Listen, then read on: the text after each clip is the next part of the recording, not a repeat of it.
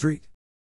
Cecilia, the Elektra Recordings is a compilation album consisting of recordings by the American rock band Stalk Forrest Group, who would later be known as Blue Öyster Cult. It is a combination of two albums recorded by the group for Elektra Records, one in 1969 and the other in 1970, as well as the promotional single What is Quicksand? Released in 1970. Except for the single, the tracks were not officially released until 2001, although bootlegs had existed and individual tracks had been released as bonus tracks to other albums. The band had recorded demos for Elektra Records in 1969 with original vocalist Les Braunstein. Elektra signed the group based on the demos with a $100,000 advance. When vocalist Braunstein left the band, the group re-recorded the songs in New York with new vocalist, former roadie Eric Bloom. The 10-song album was turned into Elektra completed, mixed and mastered, ready for release. For reasons unclear, Elektra decided not to put out the recordings and ended their recording contract. Back to square one, the band then recorded new demos of several of the songs for Columbia Records in hopes of scoring a record deal. Some of these Columbia demos eventually surfaced as bonus tracks on the remastered version of the first Blue Öyster Cult album in 2001. After being rejected by Columbia as well, manager Sandy Pearlman convinced Elektra Records to give the band another shot, and the group traveled to California in February 1970 to begin reworking and re-recording the songs for a full-length album release.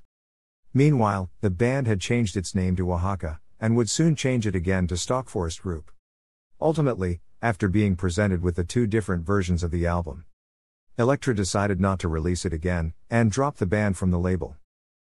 The group's founder and bass player, Andrew Winters, was expelled from the band as a result of Winters dedicating significantly more time to his job instead of the band.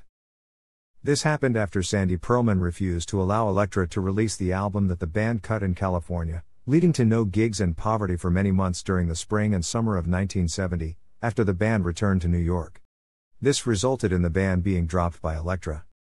The band renamed themselves Blue Öyster Cult, and finally secured a solid recording contract with Columbia Records in 1971. The recording surfaced as a bootleg in the late 1990s. Confusingly, the bootleg was titled Curse of the Hidden Mirrors, after a song on the Elektra album, but Curse of the Hidden Mirror was eventually used as the title of a Blue Öyster Cult studio album in 2001.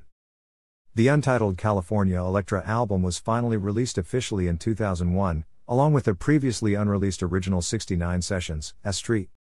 Cecilia, the Elektra Recordings by Rhino Entertainment in a limited, numbered edition of 5,000 copies. It is now out of print. This same release was reissued in 2013 by Wounded Bird Records and is also now out of print. Inferior bootleg versions of the album with a shuffled track listing are available as gray area releases, such as Street. Cecilia, the California album on Radioactive Records. These releases are not made from the original master tapes like the Rhino/Wounded Bird release. What is Quicksand? 319 I'm on the Lam, 3 o'clock Gil Blanco County, 337 Donovan's Monkey, 344 Ragamuffin Dumplin' 512 Curse of the Hidden Mirrors, 317 Arthur. Comics, 311 A Fact About Sneakers, 753 St. Cecilia, 648 Ragamuffin Dumplin' 519 I'm on the Lam, Bloom. Bouchard, Pearlman, 254 Curse of the Hidden Mirrors, 317 Bonomo's Turkish Taffy, 214 Gil Blanco County, 337 St. Cecilia, Bouchard, Pearlman. Winters, 647 A Fact About Sneakers, 310 What is Quicksand? 321 Arthur Comics, 310 The nicknames in quotes were given to the band members by manager Sandy Pearlman. Nearly all of the members hated the nicknames, with the exception of Donald Roser, who continues to use Buck Dharma as his stage name. Thanks for watching.